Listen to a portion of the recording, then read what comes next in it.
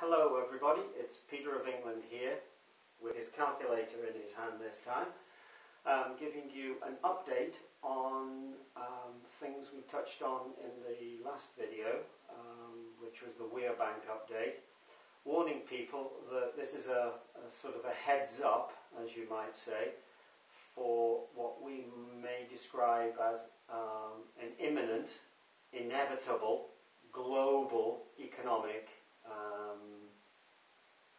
catastrophe, meltdown, engineered, orchestrated end to a financial system which had the United States dollar as the global reserve currency. Now, the powers that were, the powers that be, the New World Order, the banksters, whatever you wish to call them, in the form of the Exchange Stabilization Fund being run out of the Federal Reserve in New York, along with the Bank of England, the Bank for International Settlements, the World Bank, European Central Bank, all mafia heads under the same, shall we say, general control of the cartel. They have had a deliberate policy to engineer global financial markets. Now, on the 25th of December 2012, the 100-year long contract that was signed on Jekyll Island in the United States on Christmas Eve 1912, which brought, just before the Federal Reserve Act was brought into law, gave the banking families, the Morgans, the Del Bancos, the Rothschilds, Rockefellers, etc., control over these financial interests for a 100-year period. Now, it's not a coincidence that with a 100-year expiry now on that contract, certain things are developing and developing radically. Now we can see that the amount of money that is being pumped into global financial markets by the Federal Reserve and the secret banking slush funds is now way out of any sort of logic or reason or balance that might have previously been accepted as justifiable or mathematically possible.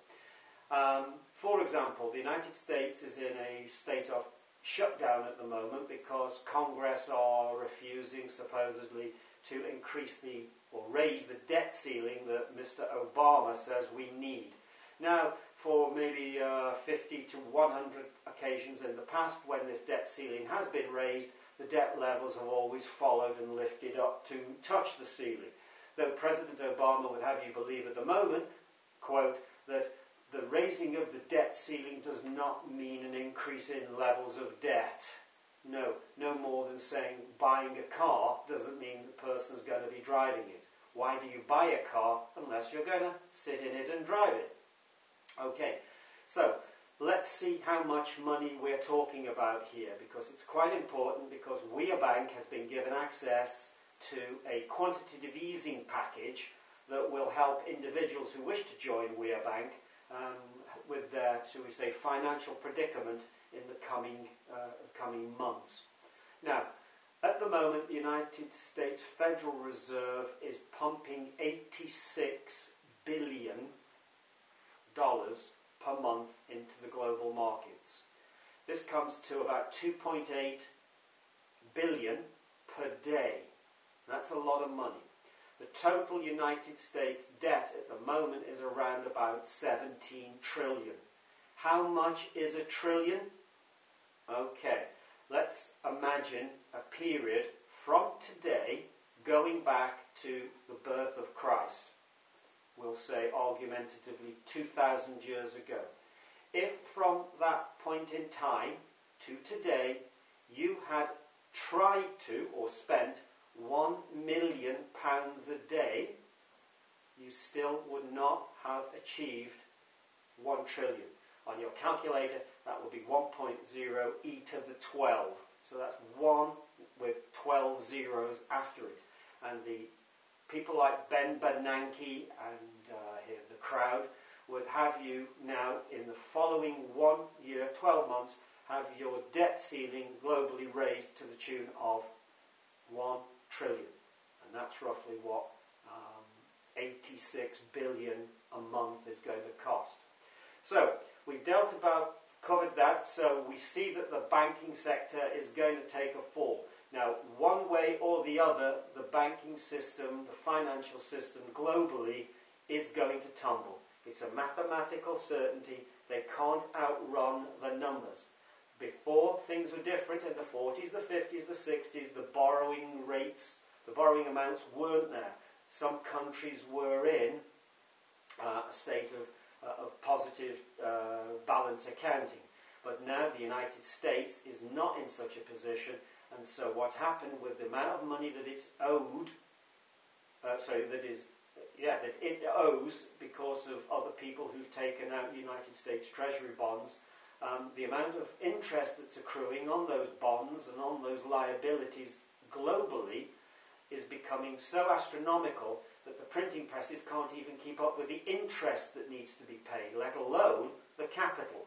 So if you can't either pay principal or capital, you're bankrupt. The United States and the global economies are bankrupt and have been for some considerable time, but now the music is catching up with the chairs.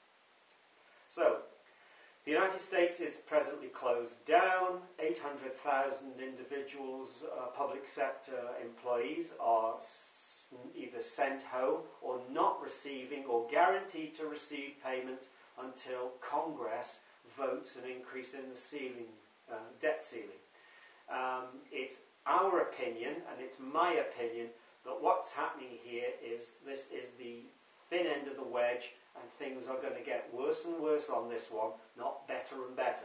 We know in the past Congress has come to the rescue at the last moment, and the debt ceiling or the budget has always been renegotiated. This time it's different. The plan for the destabilization of the United States, Western Europe, and the major supposedly democratic countries is underway. And what they're looking to do, the global establishment, if they can, is to introduce a form of communism, the same to an extent that they've introduced in Russia and in China and in many other parts of the world. Don't forget, communism is not a natural phenomenon in places like in China or in the Soviet Union. Both of these viral type political regimes were imported and forced upon the people following the end of the Second World War.